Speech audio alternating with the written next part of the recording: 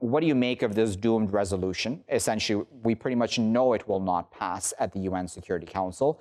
Does that then essentially mean that either way it's a lose-lose situation for the nuclear deal, snapback or this resolution?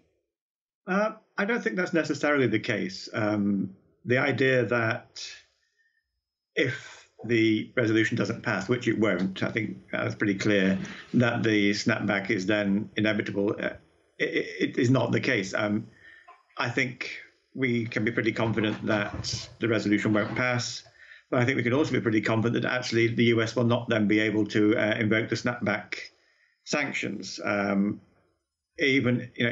Someone described this as the US equivalent of Schrodinger's cat, that they could somehow be a participant in the deal and not a participant in the deal at the same time. I don't think anybody takes that seriously, apart from them, the Israelis, and maybe the Saudis.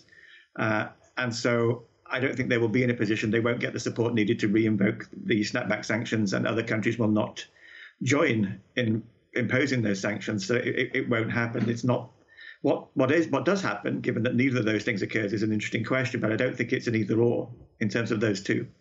So what does this mean then for the U.S. ability to hurt the nuclear program? I mean, it is still a very powerful country around the world. It can still very much muddy the waters when it comes to the nuclear deal, can't it?